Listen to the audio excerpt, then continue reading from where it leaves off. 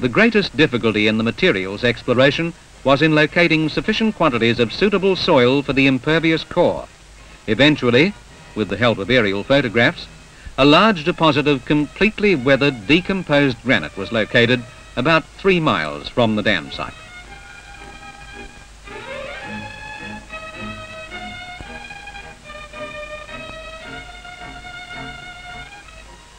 All of the soils were sampled in the field throughout the investigation, design and construction stages.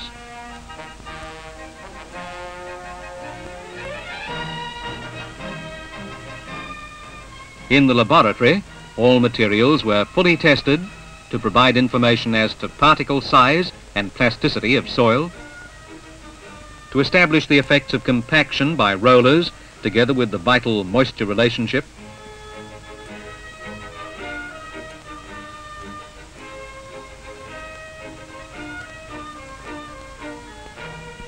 to determine the strength and consolidation characteristics of the soil.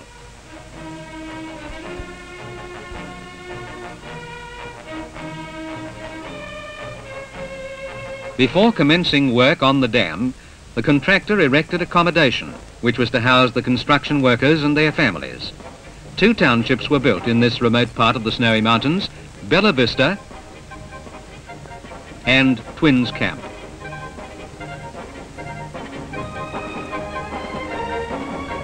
The first task at the dam site was to divert the river.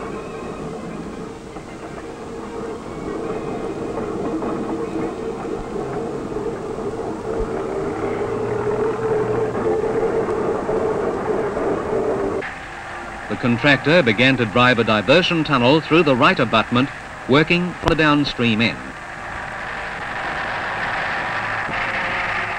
After establishing the portal, the tunneling crews excavated the 23 feet wide tunnel, 1,000 feet through the fresh granite rock in the abutment.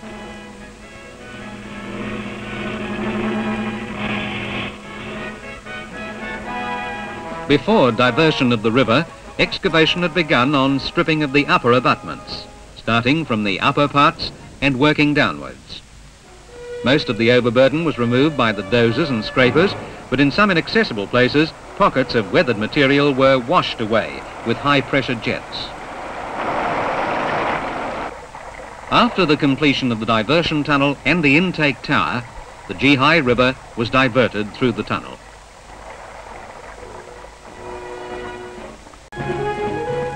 The crest of the spillway is 105 feet in diameter, and the tunnel passing through the abutment is 29 feet in diameter and 480 feet long. A model of the spillway was built and tested in the fluid mechanics laboratories in Cooma. Water passing over the model spillway intake falls down to the tunnel and emerging from the outlet is deflected upwards across the Geehi River channel and falls into Middle Creek, dissipating its energy away from the toe of the dam. Other tests on the model revealed a design problem at the intake mouth. Rockfill protection placed under the spillway lip would be eroded under normal operation of the spillway due to vortices being formed in the water flow.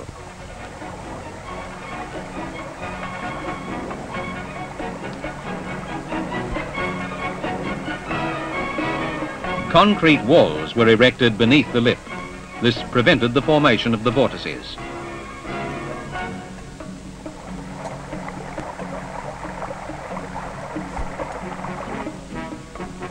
On the site, the excavation of the spillway tunnel was completed and the reinforcement for the concrete lining was installed.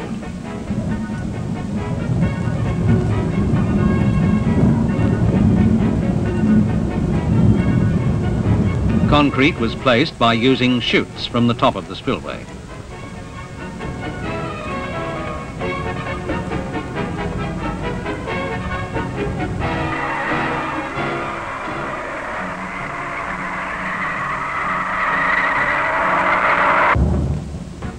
The spillway tunnel was lined throughout to a diameter of 29 feet.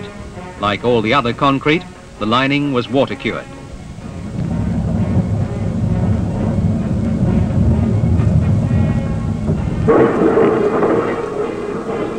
While the spillway was under construction, placing continued on the embankment.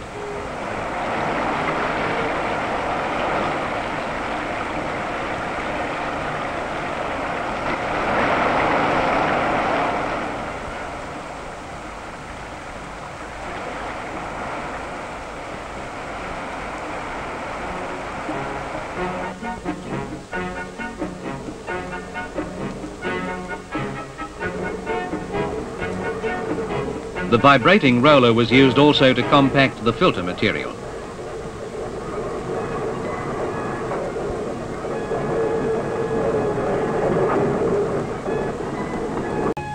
And in the winter of 1965, concreting work continued on the spillway.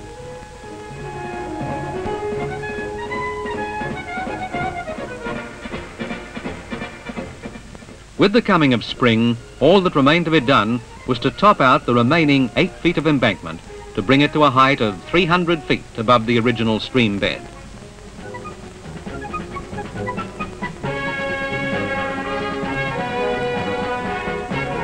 Then in February 1966, the trash racks were brought up and the stop logs were installed in the diversion works.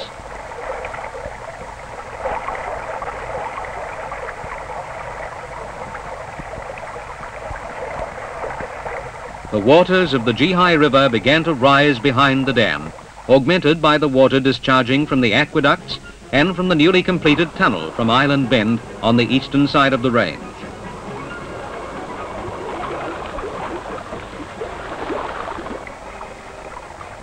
In May 1967, the regulating valve at the foot of the dam was tested under normal operating conditions.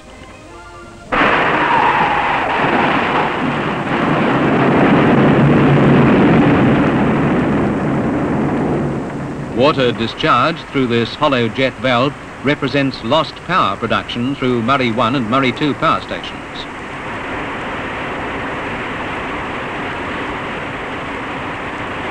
And so this spectacular sight will rarely be seen in the Geehi Gorge.